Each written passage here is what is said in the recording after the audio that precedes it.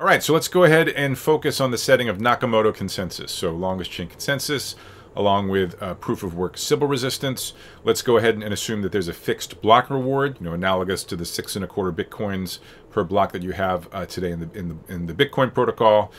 So for each block that winds up sufficiently deep in the longest chain, i.e., each finalized block, the creator of that block is going to be given some fixed block reward. In a perfect world, we'd be able to say that nodes are incentivized to just honestly follow longest chain consensus. So to just sort of create blocks that extend the current end of the longest chain and announce those blocks immediately to everyone else. And at first, if you think about it, it's kind of like what's the problem? I mean, didn't our sort of Sybil resistance property of proof of work kind of say there's nothing you can do, right? If you have an alpha fraction of the overall hash rate, you're simply, have an alpha probability of being the person to create the next block.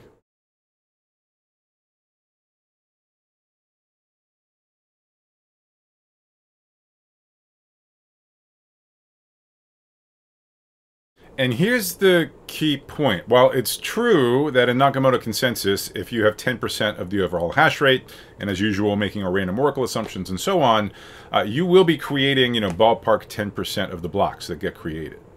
But here's the thing. Rewards are only doled out for blocks that get finalized. Blocks that wind up on the longest chain, sufficiently deep in the longest chain.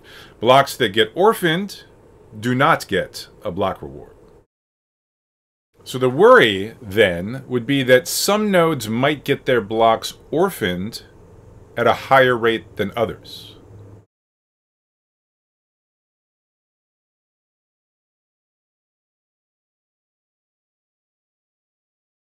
If so, then we've got an issue, because a node whose blocks are getting orphaned at a higher than average rate is going to be earning a less than expected fraction of the overall rewards. To make this a little more concrete, let's just sort of page back in how difficulty adjustment works in Nakamoto consensus, where you have proof of work Sybil resistance. So in proof of work, you have these difficulty parameters. It's what we were calling tau in lecture number 9. And the question is, how should you set tau? And what I've been saying is that generally you set tau to target a given rate of block production. Like, for example, in the Bitcoin protocol, famously, tau is tuned so that the average rate of block production is 1 block every 10 minutes. Except I'm being a little imprecise there, right? And we talked about this a little bit in lecture 9. Actually, you're tuning it to target a particular rate of growth of the longest chain. For example, in the blockchain protocol, the difficulty parameter is adjusted periodically, meant to be roughly every 2 weeks or so. Now, if one block is being added to the longest chain every 10 minutes, then over a 2-week period, you expect there to be 2016 blocks added to the longest chain. So every time sort of the height of the longest chain grows by 2016, the Bitcoin protocol says, oh, well, how long did it take to produce these 2016 blocks? By looking at the timestamps in the blocks. And if it took a long time, if it took more than 2 weeks to produce those 2016 blocks on the longest chain, well, that means that the puzzles are too difficult, so you make them easier. You increase the difficulty parameter tau. If you created 2016 blocks faster than expected, meaning in less than 2 weeks, then the puzzles are too easy, so you decrease the difficulty threshold tau to make them harder.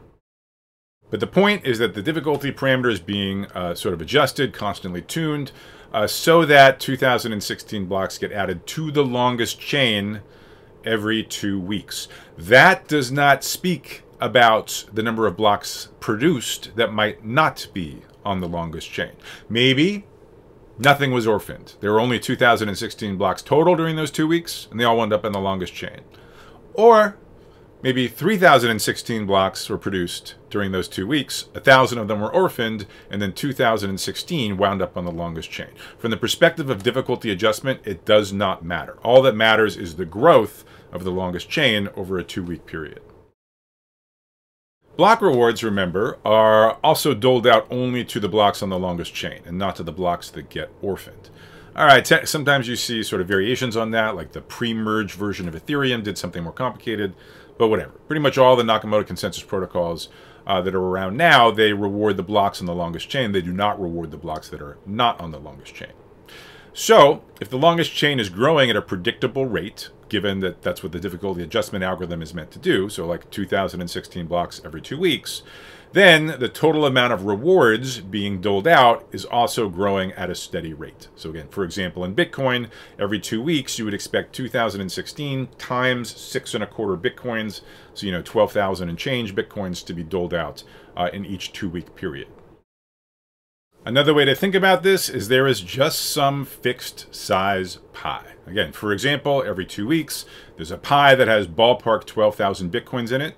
So if you want to be maximizing your rewards, that is the same thing as maximizing your slice of the pie. Again, the pie is fixed by difficulty adjustment. There's nothing you can do about it. All you can do is try to give yourself as big a slice of the pie as possible. Now, you might hope that this pie is just being split proportionally amongst the nodes according to the hash rate, right? So, if you're a node, you have 10% of the hash rate, just by the nature of sort of proof of work under the random oracle assumption, you're producing 10% of the blocks, and hopefully, that means you have 10% of the share of the longest chain. But again, is that really true? We're gonna have to think a little harder about that, right? Could it be that some very sort of devious node could somehow get, even though they have 10% of the hash rate, is there some way they could guarantee themselves like 12% of the blocks on the longest chain? And the key takeaway of this lecture is that, in fact, and this is not necessarily intuitive or easy to see, in fact, the answer is yes. So if you assume that all of the other nodes are just sort of honestly following the longest chain protocol, there exists a deviation that you can make that boosts your share of the rewards beyond just your fraction of the hash rate. So you might have 10% of the hash rate, but there is a sort of deviating strategy that will get you some, for example, like 12%, say, of the blocks on the longest chain.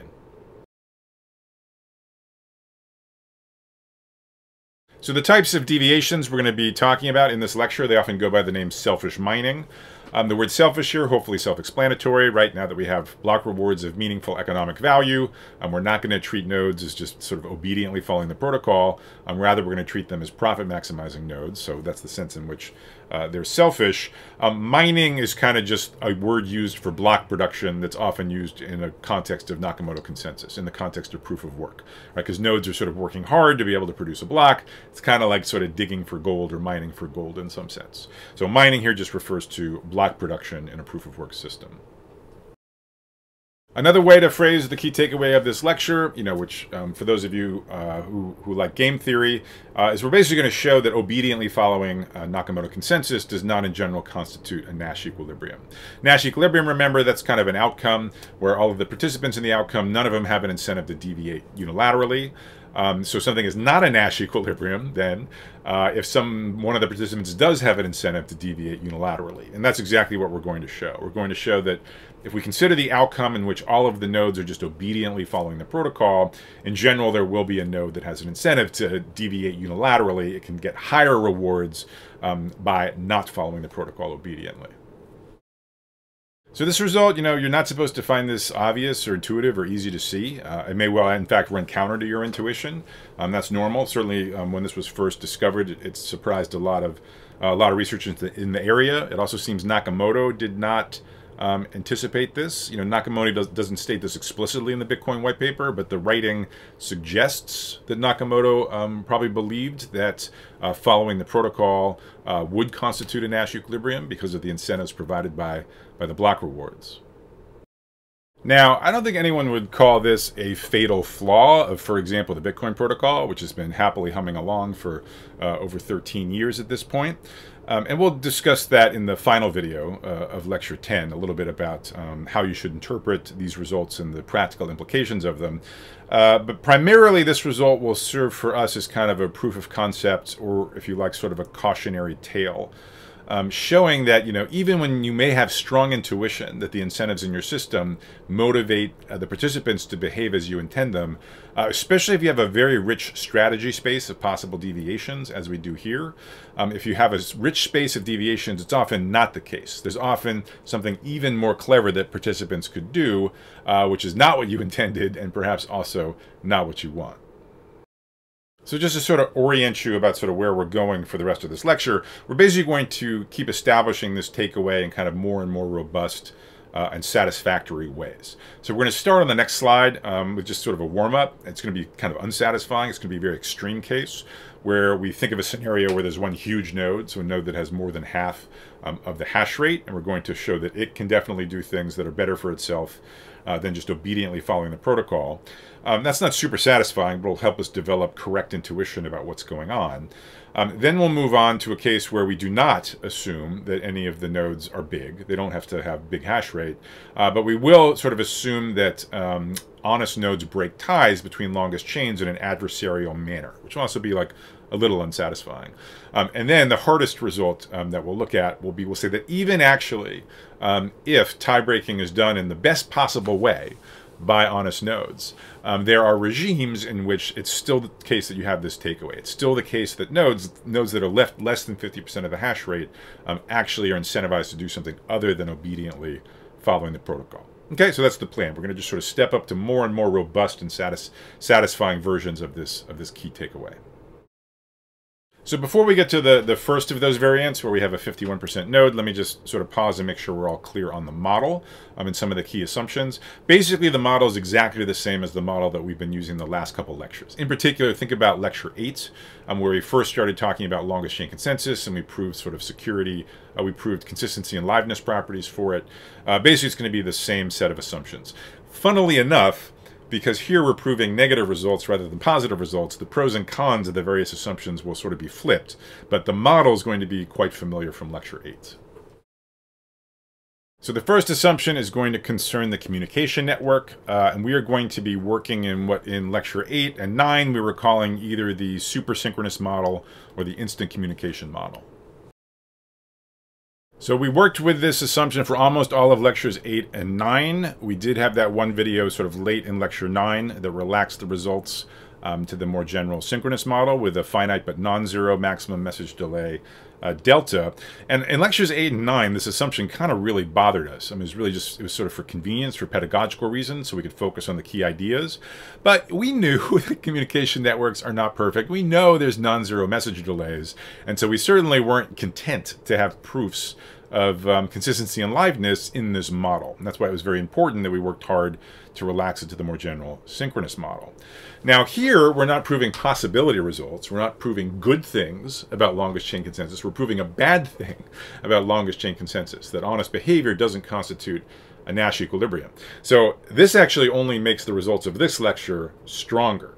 Right, so we're going to be arguing that even with a perfect communication network, even where the honest nodes sort of all, can sort of communicate by telepathy, even then, nodes have an incentive to not be honest and instead deviate from intended behavior. The second assumption, also familiar from lecture number 8, concerns the behavior of honest nodes when there's ambiguity about what block they should be extending. Right? So they're supposed to extend the end of a longest chain with their block.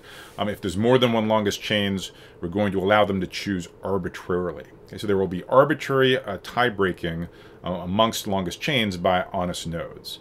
And for the analysis, that in effect means that the tie breaking can be carried out by an adversary, because we're making absolutely no assumptions about how it's done.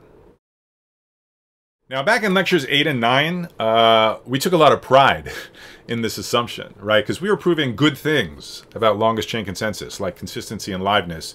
And we were very proud of ourselves for proving those guarantees, making no assumptions whatsoever about how honest nodes might break ties among competing longest chains. We basically said, we are uninterested in any proof of consistency or liveness, such important properties. We don't want any proof that somehow relies on, delicate properties of the tie-breaking rule, that's somehow an artifact of the tie-breaking rule. That was not good enough for our purposes. So we never tried to relax this assumption in lectures 8 and 9 because we were very happy to have it. Now here in lecture 10, once again, the tables are turned. We're proving something bad about longest chain consensus, not good. We're proving that honest behavior is not in general a Nash equilibrium, that a node, if all the other nodes are being honest, a node generally has an incentive to deviate from the intended behavior. And as you'll see, we're going to have 3 versions of this key takeaway. In the first 2 of those 3 versions, we are going to be exploiting the fact that the node that's deviating from honest behavior also, in effect, can sort of control how the other nodes break ties amongst longest chains. And that's going to be a little unsatisfying in the first two versions of this key takeaway. It's going to maybe feel like, you know, the lesson of the lecture is kind of an artifact of this, you know, kind of adversarial tie-breaking, which seems like not that realistic. But in the third and hardest version of this key takeaway, we will actually relax assumption 2. We'll relax it actually as much as you could possibly imagine, where honest nodes basically break ties in the way that's best for themselves and worst for the node that's pondering a deviation.